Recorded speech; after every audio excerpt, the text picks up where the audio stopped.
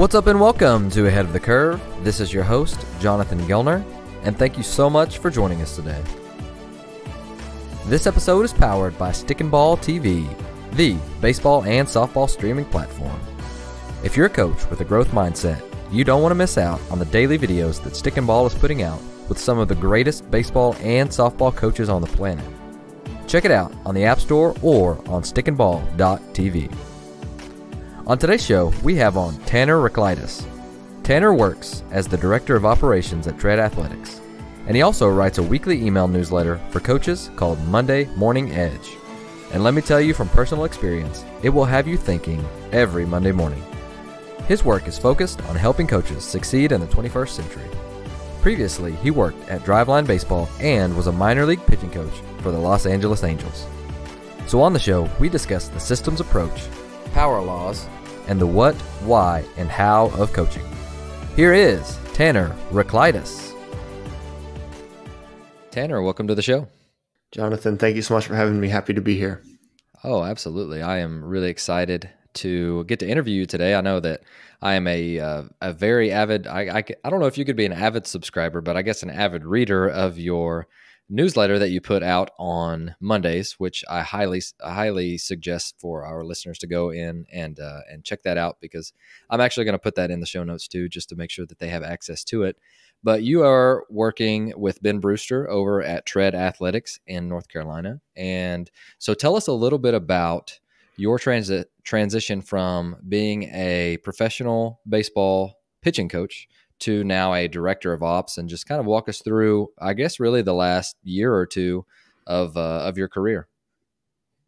Yeah, no, I mean, thank you for the support. I really appreciate your support, as well as everyone else who reads the newsletter each week. It's one of my favorite things to do, and just really appreciate, you being along every single Monday morning on that.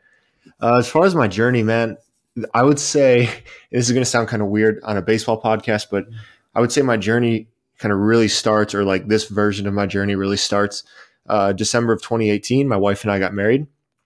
And a month later, I accepted a contract with the Los Angeles Angels to be a minor league pitching coach. Did that all 2019, signed my contract back up for 2020. January of 2020, my wife and I moved down to Arizona. We were going to live there kind of full time. And as we all know, about 2.5 months later, the world completely flipped and not really able to, just life changed. And with that, we had to make some decisions.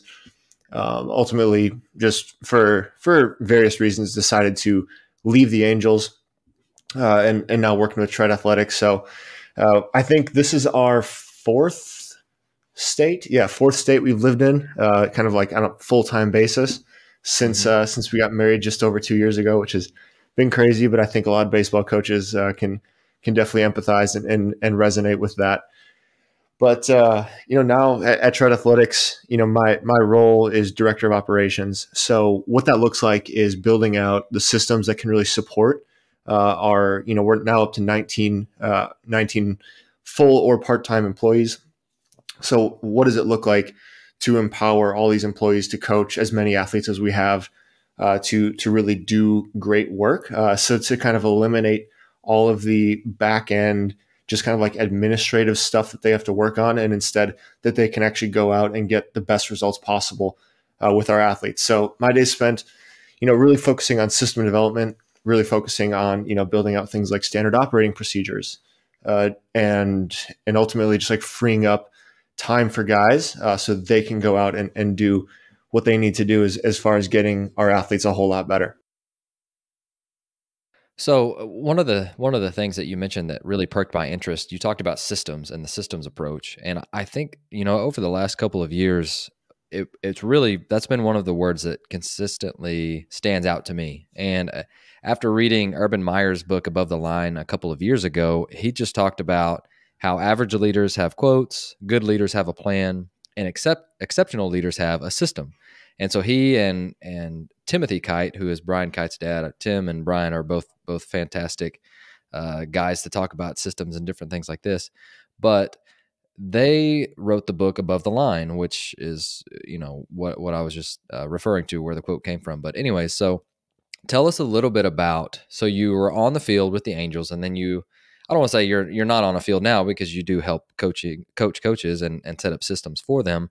But let's rewind back to just the systems approach. What have you found to be just some things that you've learned, or some advice to coaches, or just maybe some hiccups that you had to overcome along the way? And just give us some advice for more coaches who want to develop like a systematic approach to coaching. Yeah, I mean, that's a really good question. And I'll be honest, I haven't read Urban Meyer's book to know kind of how he thinks about systems. So if this doesn't really align with where he's at, that's on me. I should probably go ahead and read that book. But Yeah, no. The way that I think about systems, the way I think about systems is, especially from a kind of like an operational context, is what can we do today to make the future easier? So I think a lot of times coaches get stuck in these very like redundant cycles where we just do the same thing over and over and over again. I remember when I was with the Angels, and this was kind of no fault of anyone. It's just kind of the nature of playing as long of a season as we had. And even though it was short season, it's still kind of like the same game being played out night in, night out. So writing a post-game report, right? It's like, how many ways are there for me to say the guy like did a good job, had good feel for his pitches, and like spun a breaking ball well? Like, there's not that many ways that I can creatively say that so that it's different each night. So while I didn't solve the problem there, we think about things at Tread a little bit differently from a systems development standpoint, where I think a lot of coaches, we kind of like really pride ourselves in the programs that we write, for example. But I think the question that we often ask ourselves is like, well, what's the differentiating factor? And it's like, is the differentiating factor in program writing or is in communication and problem solving? And, I think we tend to lean more on the side of, well, the thing that differentiates like really elite coaches is their ability to solve kind of like higher level problems. You should be able to systematize programs for, I don't know, 85% of general problems. And then that gives you kind of space to operate and allocate like attention to that remaining, 15 to 20% of problems that might be outside of your normal experience. Because as much as players are individual, players are also pretty similar in their issues, especially as they've played baseball or played a sport for, 10, 15 years. They tend to develop similar asymmetries, similar compensation patterns, all these different things. And it's like, well, why do we keep solving the same problem when we could just set up a system right now that we don't need to continually like solve this problem as if it's entirely new every time? Are you with me on that? No, I love it. And that's kind of the journey that I've been on the last couple of years. And I think, really with anything in life, for me, everything is a kind of a pendulum swing. So what happens is we are doing something wrong. And so we want to correct that, and we overcorrect that by going to the other side, all the way to the other side of it. And I think individualization is one of those things. And so, like you mentioned, I like for players to have autonomy. And I think that that's that individualization piece. But I also think that, like you said, there are a lot of similar problems for a lot of similar people doing a lot of the same things. And so how can I love the way that you put it. How do we allocate our resources to the truly, the very fine things that we're trying to fix, or whatever it is, whether it's a motor pattern or whatever. But I really like that approach to it. Excuse me. And I think that, individualization has taken like a whole different like term from what it was supposed to, because what and you're younger, but what would happen like for our older generations is everybody would do the exact same thing all of the time, all of the day, and it would just like there's no autonomy within that. And so we pendulum swing to the other side of where it's like we get, players that are 12 years old standing on Bosu balls trying to catch different colored baseballs with different colored while trying to breathe through their eyelids and calling that individualization. But I'm with you. So just like, are we kind of on the same thought pattern with like a lot of the stuff can be like I don't want to say cookie cut, but it's like we have a system for these players. And then whenever they are having a problem with X, Y, or Z, if it doesn't fit in that box, then it's like, okay, now let's go to work doing something specifically for you once you've reached a certain threshold or whatever, and this doesn't work for you anymore.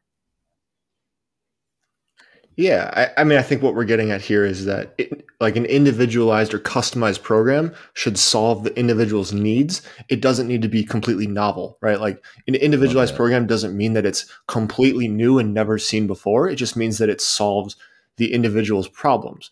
And those two things kind of seem like they would be the same thing, but they're not, because once you've kind of figured out protocols that solve problems, you shouldn't need to reinvent the wheel every time. Like you shouldn't have to reinvent that protocol just because a new player came to you with the same problem set. You should just be able to like, hey, this has worked in the past. And I think we all do this intuitively, but there's this kind of like deceptive allure maybe of like the individualization idea that we always need to be writing new things all the time. It's like, as a coach, like I want, and in my current role as director of operations, I want our coaches to be able to solve problems at higher levels. And I don't want them solving the same problems, like Cohen McAlpin. So Cohen's our CEO, Ben's, co-founder, along with Cohen. And I think a lot of people are very familiar with Ben just from the content, that goes out on his account,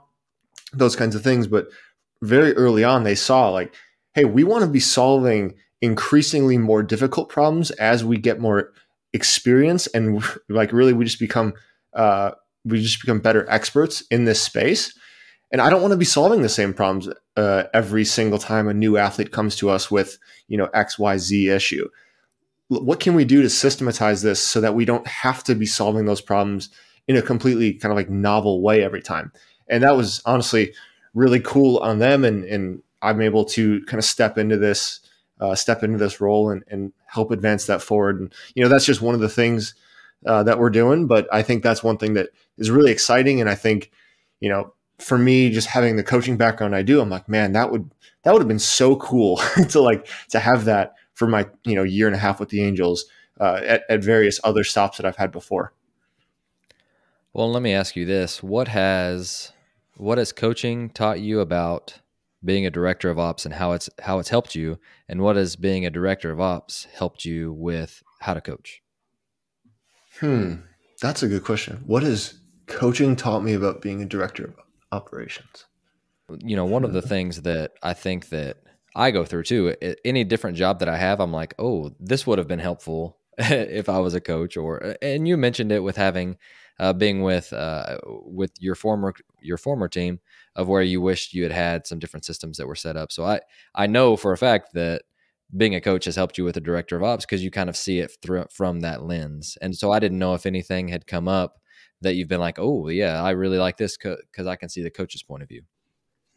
Yeah, no, that's a good question. I think from the coaching to director of ops point of view, it's understanding that problems aren't entirely solvable by systematization, right? Like you can't just systematize every problem away, meaning you can't have, hey, here are the 6 buckets of guys that they fall into. Like here's the 6 problems that we can solve, and we just like put our athletes into a bucket. When we talk about systems at Tread, like our systems are much more robust than just having like a limited set of problems that we can solve. Now, we're not, we don't have systems in place for every problem that exists, but understanding that there are problems that exist outside of like our ability to build systems around them. I think that's one thing that has kind of gone from, or helped me when I look back at my coaching, and just like kind of the weird problem that pops up, and it's like, hey, I could just go solve this problem. And this is such an outlier problem that I don't need to like go build some sort of infrastructure to go solve this problem first. I can just go solve it. And that's really the way that things should be. It's right. Like you should go solve the problem. And then if it's something that you can use in the future, now you kind of just like click copy and paste on what you did and what worked. And then you just bring that forward with you into the future. Now, as far as kind of what my role as director of ops has taught me for coaching, I mean, I think it's fairly similar, just in that like the problems that we're all facing, right? And I'm working on this idea that I want to put out in the newsletter, which is just that coaches shouldn't call themselves coaches. There's a guy named Patrick McKenzie. He's a programmer, like a computer programmer, but he doesn't call himself a programmer. He's also, he works at Stripe, so the credit card processing company, or the payments processing company of Patrick and John Collison. And he wrote this essay that programmers shouldn't call themselves programmers. They should kind of define themselves, or they should present themselves as, people who solve problem X. So one of his examples was he came across this guy who on his personal website wrote that he had written the back-end code of which 97% of Google's revenue went through. And it's like, okay, so that guy has brought in, he's written code that has brought in billions of dollars to Google. And like, that's a very kind of definite, like finite problem that he solved, right? Like, hey, I did this thing and it brought this result. And I think coaches, like we struggle to kind of like define what we do. It's like, well, I'm a baseball coach. I'm like, well, but like anybody can be a baseball coach. Like, what problems can you solve, right? Like I fully respect all my youth coaches, but like the problems that my youth coach could solve are nowhere near the problems that, Cohen, when he was my coach, when I was a tread athlete, that he had to solve when he was working with me as a 21 and 22-year-old. Like they're just completely different problem sets. And Cohen was able to do them. He's able to do them at a much higher level now than my youth coach. So I just think this idea that, we really want to think about what problems can we solve more so than just like, hey, I'm a coach. I just think that's really important. And I don't have I don't have this like well-wrapped idea to put out into the world yet, but thanks for allowing me to workshop it right here. No, I love it.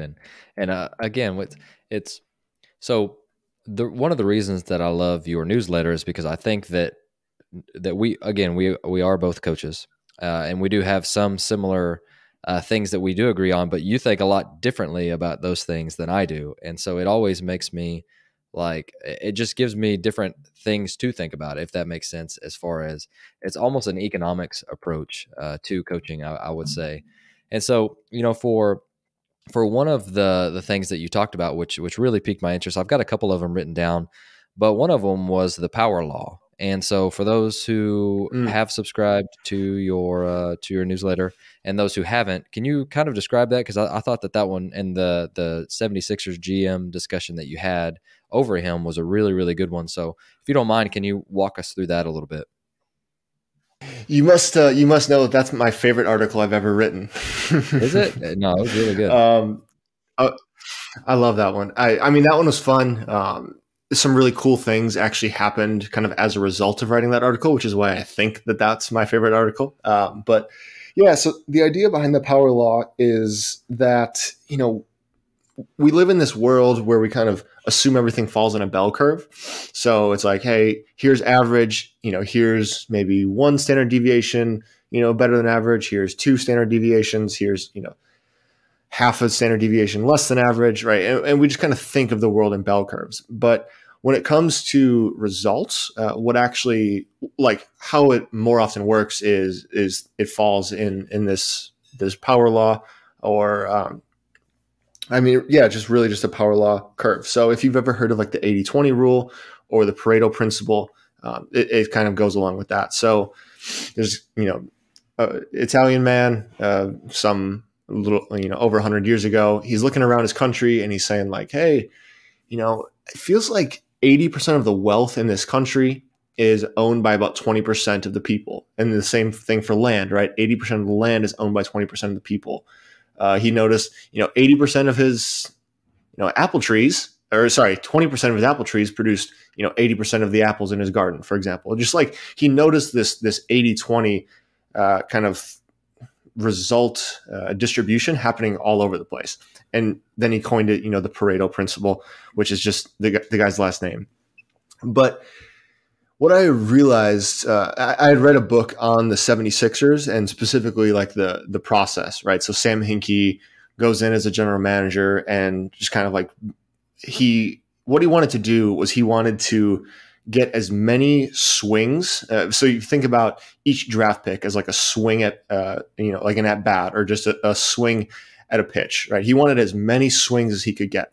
So what he would do is he would just, trade veterans on his team for second round draft picks. He would trade, he would just trade all these guys away so that he could get more and more draft picks, so he could get more and more swings, right? Well, when you trade away pretty much anybody with talent, what happens is you tend to lose a lot of games. So you get a lot of lottery picks. And, if you've been following the NBA this year, the 76ers are doing pretty well.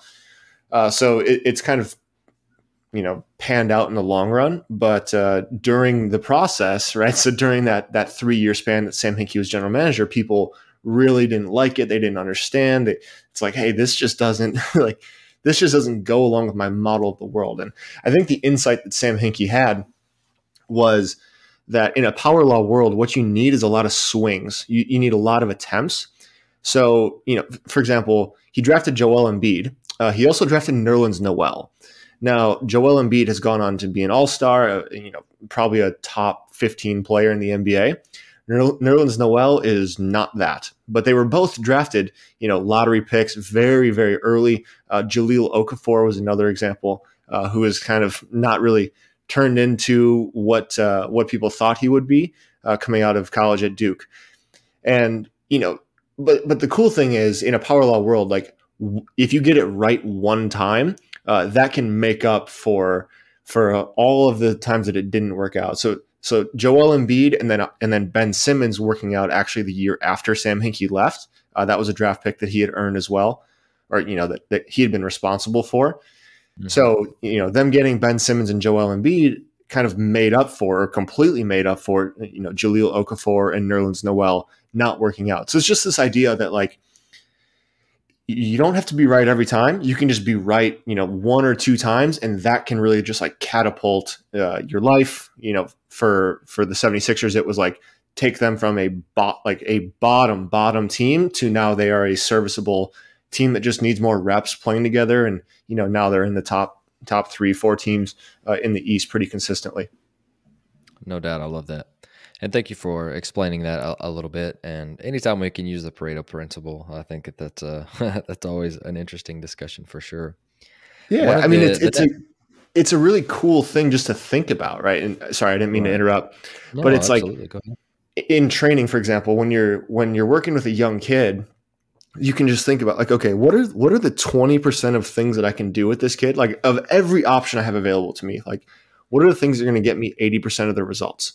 And, like, honestly, when you just start off, it's like, it's probably squat, do some sort of hinge, do some sort of upper body press, some sort of upper body row, just from a strength training perspective, and then there's different things you can do in throwing. There's different things you can do in movement training. There's different things you can do, sleeping 8 hours a day is like right up there. It's a very easy thing to do, but it gets you 80, 85, 90% of the results that you get from every other training modality out there. So thinking of that and like, okay, what are the easy things I can do that provide, just massive amount of results? I mean, honestly, it's pretty incredible once you start seeing the implications of that principle everywhere. Oh, for sure. And it's like, yeah, you start to see it all over the place, which is crazy. So you mentioned a couple of examples, and that's what I was going to ask you next is like, where have you applied this in either your director of ops role or just you've started to see it more? Because again, like you just mentioned, once you start to really dig in and you start to see it everywhere, what have you seen it in baseball? Like you mentioned squat and hinge and press and I can't remember if you put another one in there, but those are, and sleep was the other one. And so are there any that you would really add to that list, whether it's hitters or pitchers or just in the team setting or it's just anything in general that comes to mind? Yeah. So this isn't going to be, specifically on player development, but there's actually this idea, which I got from Sam Hinkie. I listened to one of his podcasts and he drops these little nuggets in his podcast interviews. And I have to pull off the road and write them down. Cause I'm like, oh my gosh, that is so good. but he just said like, people are a power law. And I was like, oh my gosh, like that is so true. And, a big part of my job at Tread right now as director of ops is hiring. So it's like, how do we find the right people for, what we're doing, kind of the mission we're on. And you just have to realize that like the right person for that job isn't just like, 2 times better or, 1.5 times better than the next person. Like they're like 10 or 20 or like 100 times better, just because like when you're really trying to do something that is cool, you really need the right people. We talk a lot about, you want to work with A players on A player problems. And, at Tread, we've kind of gotten to a point where we get to work on some pretty cool problems. And to do that and to do that well, and this, I'm sure this is true of a lot of people who are listening. It's like, we really need A+ players to come work on this problem. And then the cool thing about A players and bringing more A players on board is like, once you have more A players on board, it becomes way easier for more A players to come on board. So it's this like, it's this like positive feedback loop where the more, really, really good people you bring on, now the more, excellent people come and join your team. And then it, then the flywheel starts going and it gets pretty easy. And that's like, I mentioned Patrick McKenzie before. He wrote one of his articles was on Stripe, the company he works for. And he was just saying like, yeah, just imagine a company called 2X. And, every year this company grows 2X. And let's say you go back each year, just one time a year because you're a remote employee, and you go back to headquarters one time a year. And every time you go back, 50% of the people, like the company has doubled in size, but you like every year you don't know 50% of the people. And just like how after, 4, 5, 10 years, how many people or how many new people are being brought onto that team. And if you maintain a high kind of quality bar for the kind of people you bring on, like how good that organization can be. And it's like, okay, what we're doing at Tread, like we just hired our 19th employee, but what we're doing at Tread is nowhere near on the scale of Stripe. But it's like, what does that look like when we're, 30 people, 35, 40, maybe 50 people, 100 people, if we ever get to that point? Like, what does it look like for that to be, for us to like bring on 50 A players? It's like, that's one of those A problems, right? Like an A+ problem that it's fun to solve. It's also very challenging. No doubt. That's a great example. Another article that I really liked that you talked about, and it's the what, the why, and the how. And how you said that this may be one of your 20% coaches that helps you with 80% of your problems. But one of the pitching coaches that you are around mentioned those 3 things, and that we should develop a system around fixing problems and even maybe using drills with those 3 questions. So one, intro that for us, tell us about that discussion, and then tell us how we can use it. Yeah. So that idea comes from Doug White. He was the Angels Major League pitching coach for 1 year in 2019. Then before that, he was the Astros bullpen coach with Brent Strom. Before that, he was, I want to say, the coordinator for the Astros. He was with the Cardinals for a little bit. Before that, he's kind of been all over, has done some really cool things in the game. But we were at our kind of preseason meeting where we were just getting to know everybody, kind of going through organizational philosophies, all that kind of stuff. If you've ever been in pro ball, you've probably had something like that. Or, I mean, honestly, it probably goes on at every level of baseball because it should, and it's important. But he was giving a presentation just on like how we're going to talk to players. And he said, before you say anything to any of our players, you need to know, what are we doing? Why are we doing it? And how we're going to do it. So, the what is like, hey, what drill or like, what are we going to work on? Right. So let's just say we're going to work on, we're going to do some sort of drill to kind of capture the hinge in the pitching delivery, for example. So the one I'm thinking of, Clevenger, posted a video of him kind of holding a kettlebell on his throwing shoulder and then, being on a mound and then kind of catching the hinge on his way down from peak leg lift. So, all right, we're going to do this drill, right? So, we're going to work on capturing the hinge or catching the hinge out of our peak leg lift. Why are we going to do that? Well, we're going to do that because it's important. High level throwers exhibit a hinge pattern in their delivery, but they don't, it's not a forced movement. It's something that they more kind of fall into. And then this gets into the why. The why is, we want you to get a proper feeling for what this should kind of feel like internally for you. And to do that, we need to do this drill. So it's just like being able to answer, what are we going to do? We're going to work on the hinge. Why are we going to do it? Or sorry, no, I had that right. What are we going to do? We're going to work on the hinge. Why are we going to do it? Because high-level throwers exhibit this hinge pattern. And how are we going to do it? Well, we're going to perform this drill, and then you go into explaining some of the nuance and kind of the directions of the drill. And it's really simple, but challenging yourself to answer those questions and not just being like, hey, we're going to work on this drill. I saw it on Twitter and it looked like a good idea. Like that, then you don't understand it. So it's more a check on your own understanding. And if you can't answer those questions, it doesn't mean that you can never use that drill. It's like, no, you just need to have an idea so that when players, when the eventual player comes up and says, hey, coach, why are we doing this drill? You can actually answer them.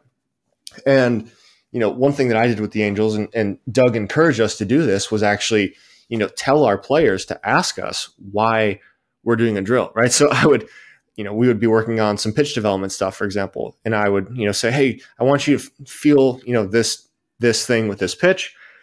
And okay. And I say, okay, before you throw this pitch, you better ask me, like, why are we going to do that? And I wouldn't do this every time because then it just becomes very monotonous. It slows down the pace of the practice session, for example. But sometimes if I felt like a guy was just kind of too accepting of what I was saying, I would say, no, hey, why do you think we're doing this? And sometimes they would know and it'd be, okay, great, let's go do it. Sometimes it became very obvious that they didn't know. So then it's like, okay, why would we want to do this, right? So part of kind of creating buy-in with your players, and this is a topic that, coaches love to talk about and we love to kind of debate the best tactics, but it's like, you want to create an understanding of the why in players. And, that comes really foundationally in you understanding the why and being able to communicate that why. So that's kind of the idea behind, what, why, how. I think it seems very simple. Just when I look back on it, I'm like, yeah, how did I not know that? But it had never been phrased to me or it had never been phrased like that to me before. And, Doug was really good at just like compressing ideas down and then, giving us the tools to go implement it with our players. And, I've mad respect for him. No, and I don't know Doug. I just know that anytime you have a preseason meeting about how you're going to talk to players, I'm a really big fan of that. I think that's a great idea. Yeah, for sure, man. I'm with that. For sure. So with one of the other things that I feel like you've done a lot of digging into lately is coaches from different sports, and probably in particular soccer. It feels like you've been really getting into soccer, which there's some great soccer coaches in the world for sure. And a mutual friend of ours, Cody Royal, who's really, really good and it's got a couple books out right now. But anyways, I do want to know, like, what are some different things that you've picked up from other sports that you think can directly apply to coaching? I mean, they are coaches, but directly apply to the baseball coaches or softball coaches listening.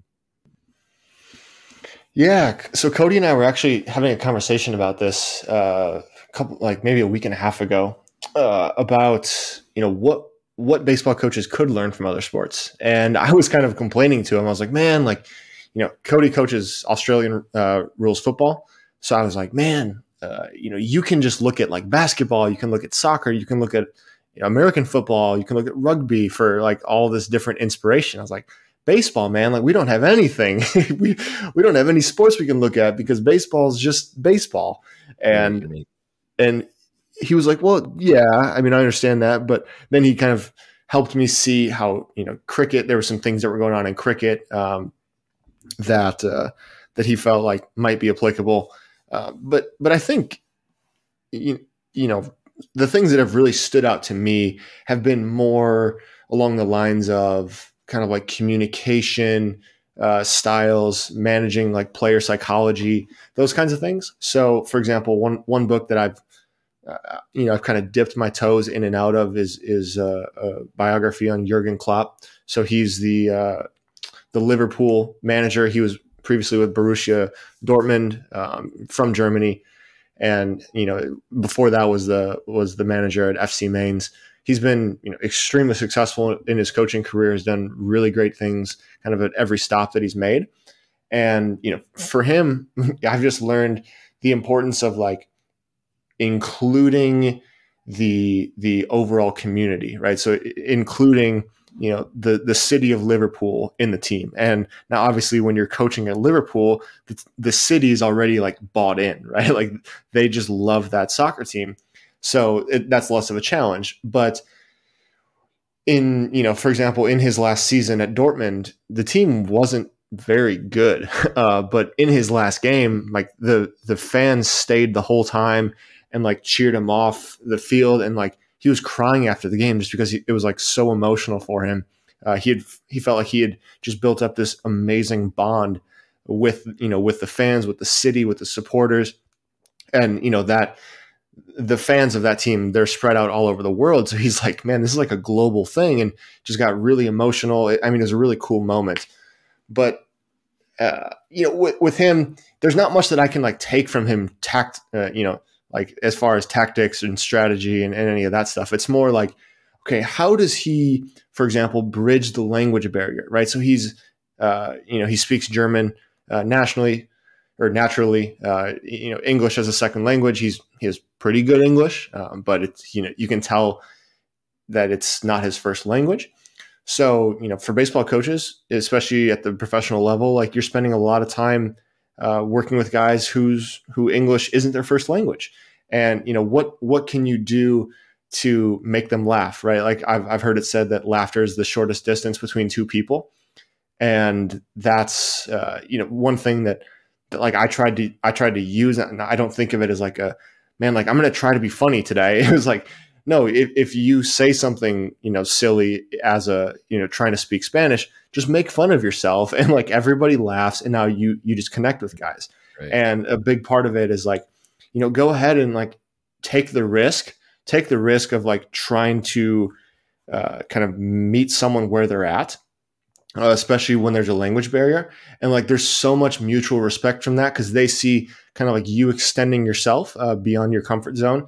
And as a result, now they're going to go kind of like to a different level to extend themselves. And hopefully you guys can connect. And even if it's through broken Spanish, broken English, whatever it is, now there's this connection there that wasn't there before, someone had stepped out and taken that risk. So that was, I think when I look at other coaches, I'm not super interested, honestly. Like I'm not super interested in the way they kind of like strategize or do that kind of thing. That's not really my favorite thing about coaching. It's obviously important, but it's not my favorite thing. I really like to study, understand, and then like apply some more like communication principles, communication ideas, psychology practices, those kinds of things, so that I can like just connect with people better. Well, for me, that's the 20% of the job that makes the 80% of the impact. I mean, it's like the soft. I don't even like the term soft skills, but I think that they're commonly referred to as soft skills. Just those things are the difference for me between a coach that's good or not very good to a coach that's like elite coaches.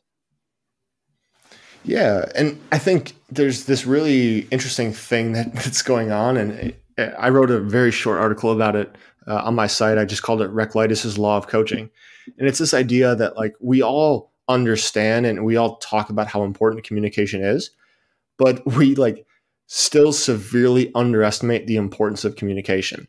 And it's just like, and when I just look around and, I see, coaches tweeting out things about how important communication is, I'm like, yes, like I completely agree. I'm like, but even that, it doesn't feel like we're doing a good enough job of like encapsulating just how important communication is. And Brett Bartholomew has really shaped my thinking around this. He wrote a book called Conscious Coaching. If you haven't read it, that should be the first thing you read. Like if you're looking for a book, read that book. And then the next thing is a book that I've read. I've recommended it so many times, but it's called Alchemy. It's by a guy named Rory Sutherland. He's the vice chairman of Ogilvy Advertising over in Britain. But the book like completely shifted the way I thought about human perception, just relationship, just thought about honestly life in general. And I just really think that even though we kind of understand that communication is important and like the soft skills are important, we still we do not do it justice as far as giving it its true level of importance. Oh, fantastic! I am filling up the resources section in your show. So we may not even have to go to that question later, but no, it's really good. And you've given me a couple. I love like Brett Bartholomew is one of my favorite guys just for the fact of he tells you the truth. Like he's been there and he's done a lot of different cool things, but his Art of Coaching podcast is something that I listen to every week and I think is really good. One of the other things that I think that we really need to discuss today is just, we've talked about that relationship with the player quite a bit, and we've talked about and you've been at Driveline with a lot of guys that are self-driven. You've been at Tread, the same thing, and then you were in Pro Ball. I feel like, and myself included in this is with like amateur coaches, we have a harder time getting guys to level up and own their career. And some of it, maybe we don't provide that autonomy for that, which then leads to motivation, which then leads to hopefully mastery at some point.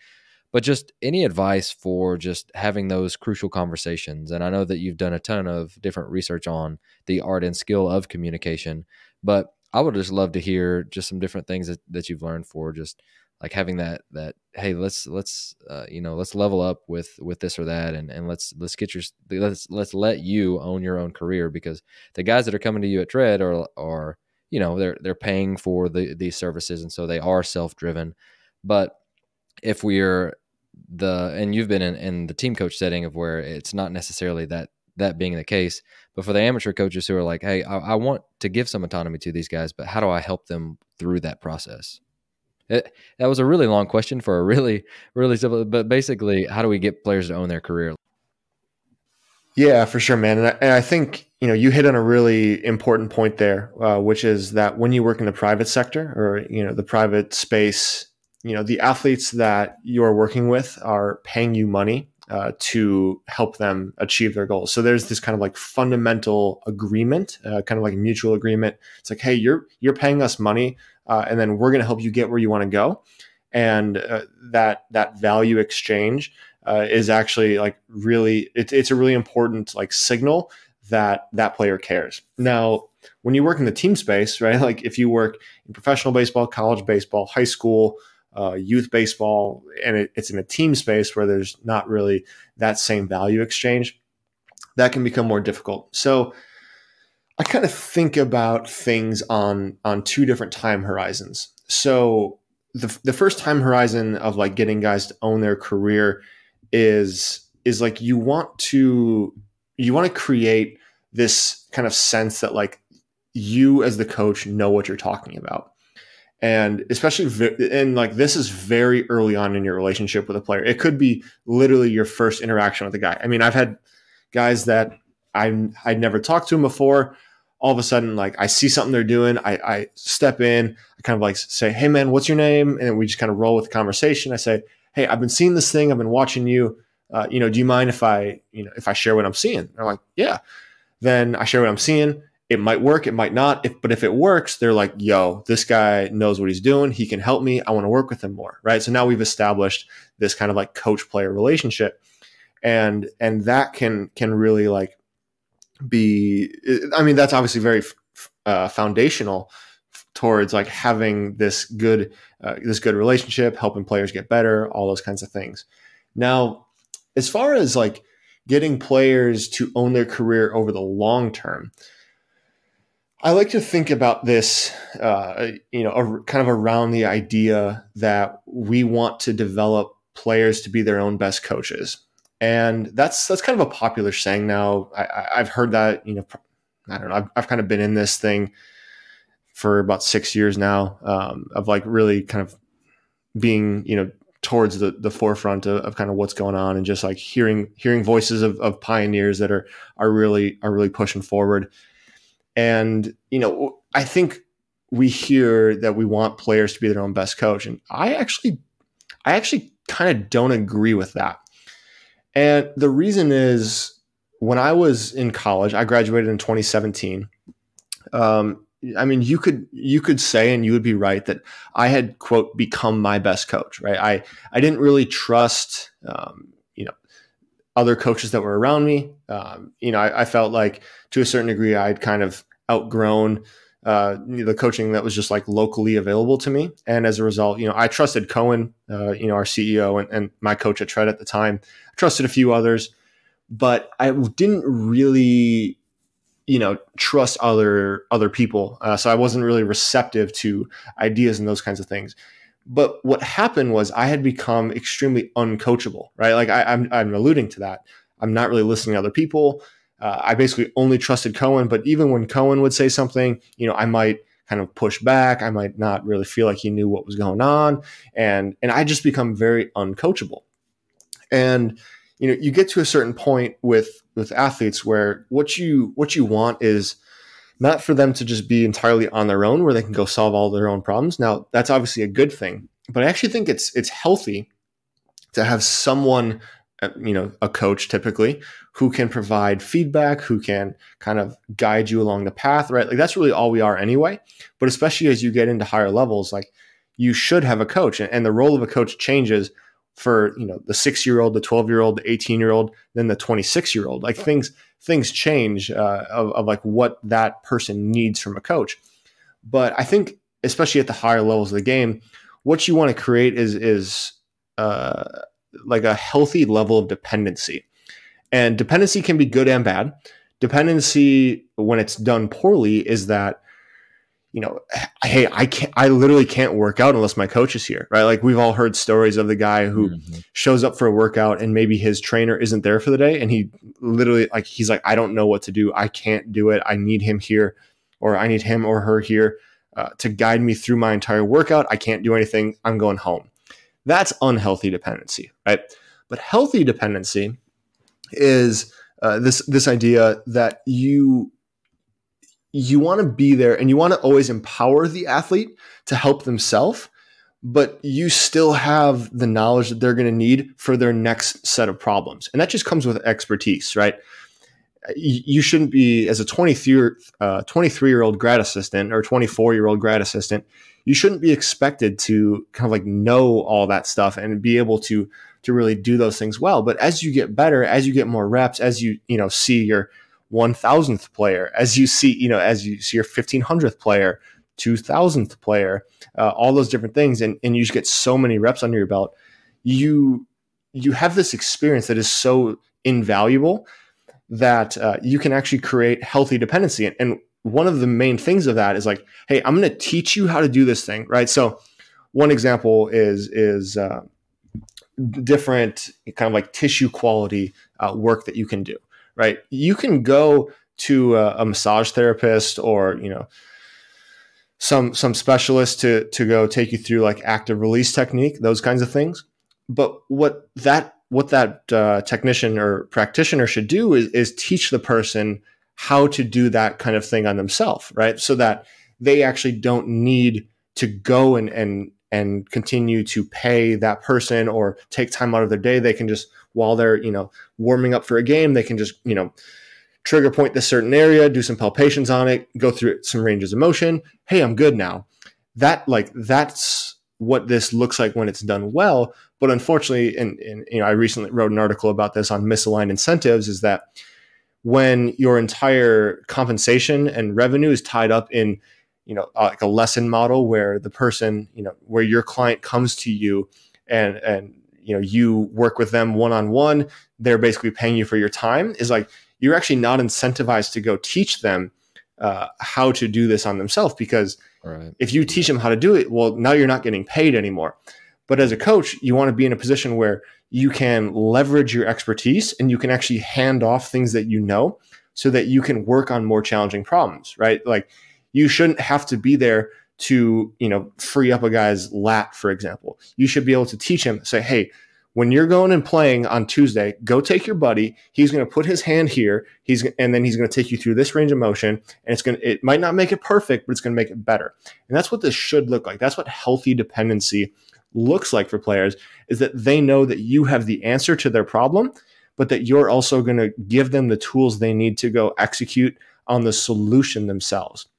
So that's kind of my idea around, how do we give players, how do we help players take control of their career? It's like we need to be able to solve their problems and then also give them the tools to go implement the solutions themselves.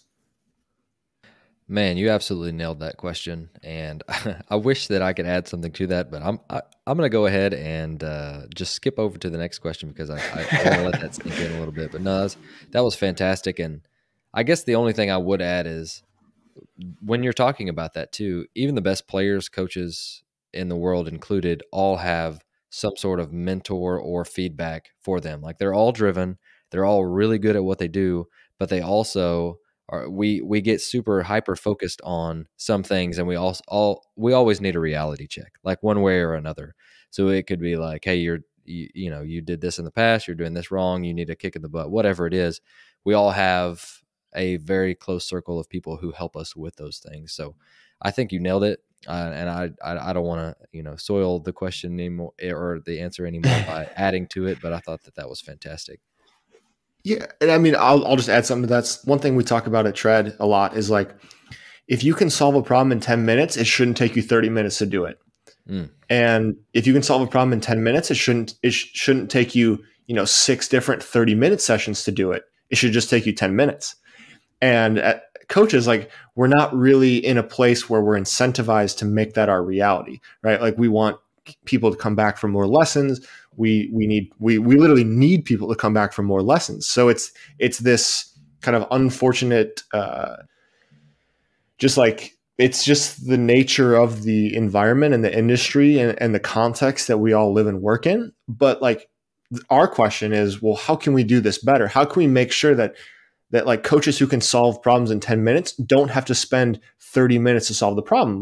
We should just give them an environment where they can go solve the problem in 10 minutes.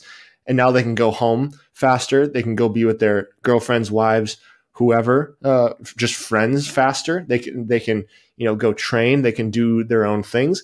So providing an environment, I mean, to go back to the very first question you asked, that's a big part of what I'm doing as a director of ops is giving coaches the ability to go, do things at a very high level and then not pay the price, not pay the negative price of doing those things really well. Fantastic. Well, I've got a couple of quick hitters before you go. Let's do it. And again, one of the things that I do want to mention before we do that is I do appreciate your time, and I always appreciate your thought process, because again, it's very different than mine. So it always challenges me to think about problems in a different way.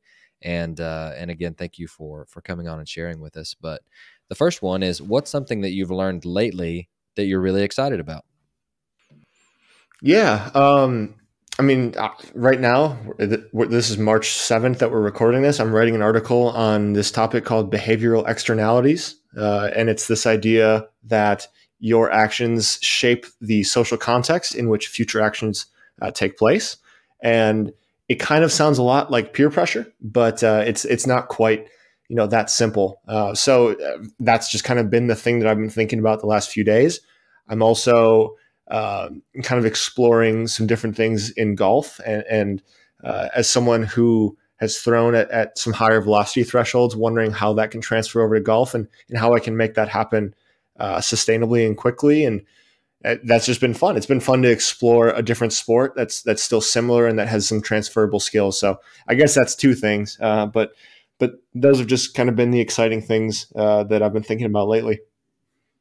When you're a learner, I think that at some point in our career, we get to the point to where we go, yeah, I didn't do that right. So what is something that you have changed your mind about, or something that you stopped doing because you learned to do something better? Yeah, I think I've changed the way that I think about habits. So I think, we often talk about how important good habits are. And I certainly agree that that good habits are generally good. But I tend to not be as like habit and routine oriented as maybe people might expect I am. I've tried things in the past where like, hey, I'm going to write every day for 30 minutes. And that worked very early when I was just like getting started writing, but it doesn't really work as much anymore now. And the same thing goes with like working out. I have a general idea of the schedule I'd like to follow, but if it just doesn't work out for a week, it's like, hey, it just doesn't work out. And I kind of adjust around that. So, I think I don't have I guess what I'm trying to say is I don't have a checklist of like, did I write today? Did I read today? Did I, eat my 3 square meals? Did I drink enough water? Like I don't do that. I just kind of like live. And I actually find it more enjoyable. And like, for example, I know you're kind of familiar with like Nassim Taleb, but just reading his work has been like, it's like reopened me back up to like what life was like as a child. And it sounds kind of weird to say that, but it's like, I've just realized how you don't really need to be so habitual in everything you do. And how, as long as you like have a general idea of what you're doing, you can kind of just do it and it all works out. Interesting. I would never have thought that about you. What is a drill that your players love that we can steal from you? Yeah, that's a good question. I think, one thing that I've talked with a lot of guys, especially guys with like anteverted hips, is talking about, different like roll-in variations. I know the roll-in has kind of become a very popular drill in recent years. You might hear it called the walk into the roll, or, the walk through, whatever. There's a lot of different names for it, but just kind of like understanding some of the nuance. So understanding how maybe like a side hinge. So I think of it as like, how can I do a side hinge that sets me up in the proper position to go throw? And it's very relevant it's much more applicable for guys who have anteverted hips or more internally rotated hips, and just like there's better in internal rotation. And some of the kind of nuance around that drill of how you can shape it to fit your hip, or kind of like your hip anatomy. That's just something that I've had some success with guys, just kind of explaining things that I figured out as an anteverted hips guy, myself. I just kind of figured this out one day, and I've explained it to a few, and it's really helped. So take that for what it's worth, I guess. Well, I love it. And so just for the last one I've got is the resource question. So if you could buy one book for everyone listening, what would it be? And before you get started, I've got a couple of them that you already put into, so I want to reiterate those. And you've got the Jurgen Klopp biography, and I think you say it differently, Jurgen maybe, which may be the correct pronunciation, Conscious Coaching, and Alchemy. And what would you add to that list? Yeah. I think one book that was really foundational and formational for me was 0 to 1 by Peter Thiel. I've written plenty of articles about that.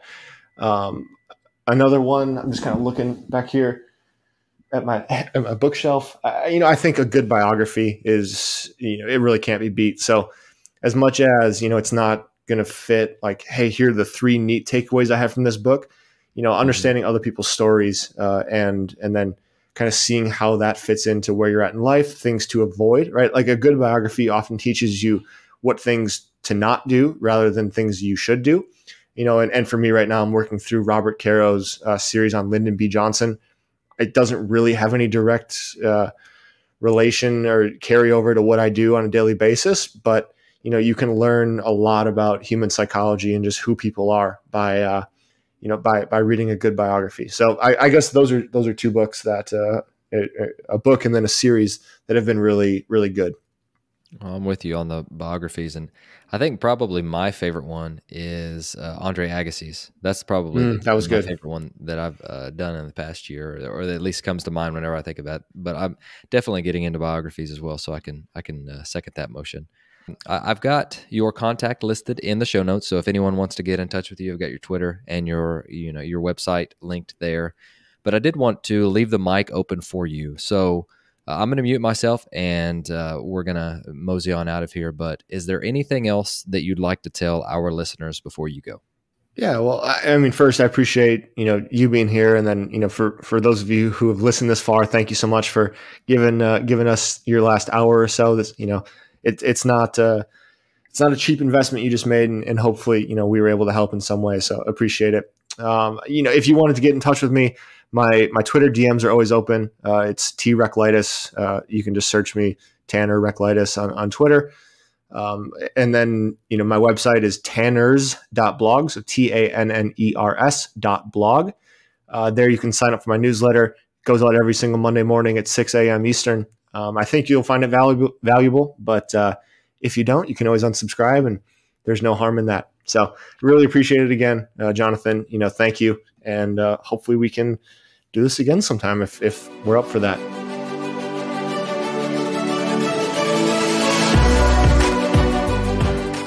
Thank you for listening to Ahead of the Curve.